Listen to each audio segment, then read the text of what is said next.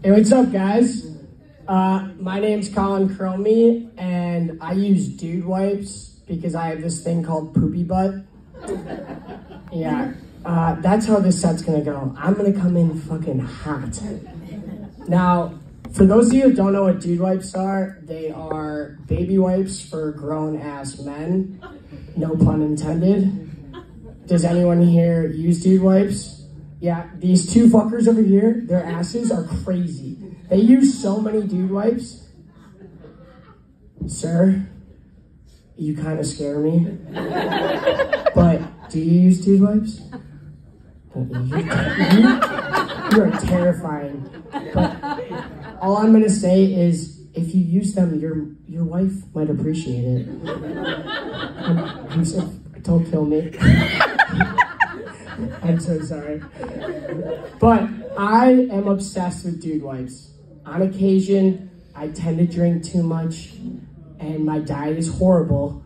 So before dude wipes, I was literally going to the store and buying Huggies for my ass. And I looked it up. The fucking founders of dude wipes had the same problem as me.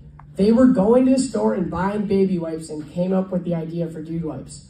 These guys are just like me, an alcoholic who eats too many burritos. But I started using these scented dude wipes. Fuck yeah. The scent is mint chill.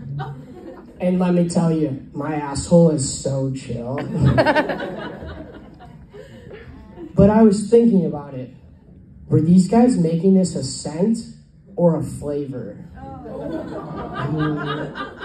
Ladies, my asshole is minty. So you could eat my ass and you don't even need to brush your teeth after. Did these guys just make ass eating that much better? They should make dudette wipes for you females. I don't really eat ass that much. But if they made mint chill dudette wipes, I would eat that ass like chicken wings with a side of ranch. I love dude wipes. I hope they sponsor me. Next topic. My mom could not get pregnant with me. Don't laugh, you fuckers. So I was made in a lab in a petri dish. So in simpler terms, I am a jerk-off baby. So let's go over the story of how I was born. My dad went to the hospital masturbating rooms, and he looked at some porno mags, and he beat one off into a tube. Is it weird I kind of want to know what porn conceived me? Like, wouldn't you want to know if your dad conceived you some fucked up shit like gangbangs?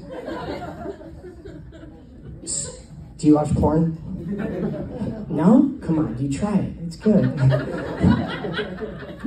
So, then my dad takes his semen, me, to the jizz lady behind the counter. And I'm also curious, what do you think her job title is? The semen holder? The cum mover? I mean, what does she put on her taxes? Ejaculation activation? Yeah, so the doctor that did this procedure for my family, he is kind of an asshole. He really could not have given me 1 more inch of height. I mean, dude, you have all the power in the world. You can't give me 1 more inch up here and down here? Fucking asshole. My little brother, he was also a jerk-off baby, but he has some special needs. So I think the doctor might have dropped his petri dish on the way to my mom. Guys, my last name is Cromedy, so that makes my little brother a Cromedy with an extra Cromedy. Like, come on, it's right there. My dad, though, it actually could have been his fault with my brother because he was too embarrassed to jerk off at the hospital again. So he took the take-home whack-off kit for my brother. he should have stayed at the hospital. My little brother calls me retarded. So I have the pass. And he just made this crazy business transaction. He traded my black friend the R-word pass for the N-word pass. It was a crazy investment. In my family, though, the Petri dish route went 0 for 2, me and my brother. So I wouldn't recommend it. Just have sex like normal people. That's all the time I got for you guys. Thank you.